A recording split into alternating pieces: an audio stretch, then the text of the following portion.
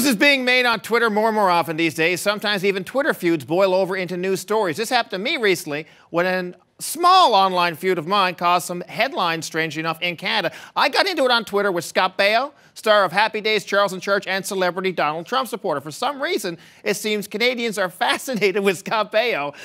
In his farewell speech, President Obama said, "If you're tired of arguing with strangers on the internet, try talking with one of them in real life." So here he is. He's a good sport. Here's Scott Baio, everybody. Thank you. Now, you're a good sport for doing this. I didn't want to be here. My wife twisted my arm to do this. Well, here's to your wife. She's a good lady. Okay, now, Scott, for context, so people know, do you mind if we just read out our Twitter exchange? Go, man. Okay, now, the president-elect had just said that Meryl Streep was overrated. So I said, right, well, she's no Scott Baio.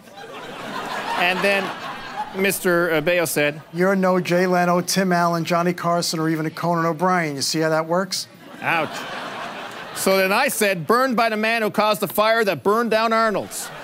And then you say, I didn't say anything after that. You did. You said, okay, you can't remember. You said, "Who knew folks in Newfoundland were so interested in me? Maybe I'm getting residual checks from Happy Days or Charles & Church." Wow, being that up was there. different. Yeah, because you guys are bored. Yeah. What did you think about this when you saw all the interest here in Canada about this little Twitter exchange? What did I think about the interest from Canada? I love the Canadian people. They're awesome. How did you find out who I was? Did you see a snarky comment on Twitter and then Google me and say, "I'm going to tell this guy off once I find out who the hell this guy is"? Mark, yeah. Honestly, I have no idea who you are. My wife told me who you are, and I don't really go on the internet very much. Now, you love Donald Trump. You're a very vocal supporter of the man. Now, help us understand, what is it about Trump you like so much? We haven't seen you speak this highly about someone since Fonzie. And Mark, you're no Fonzie. Hey!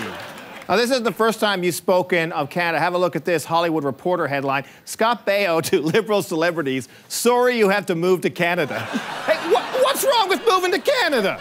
No, wait a minute. You see, you're taking that out of context. No, it's in context.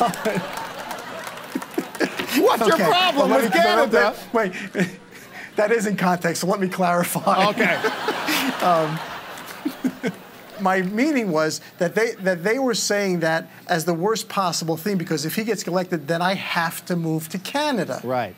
So I thought, sorry, you got to go to Canada, because he won and you got your asses kicked. So sorry, you guys got to go. I'm sorry for pointing out you said sorry. Now, Trump. But wait, Mark. Yeah.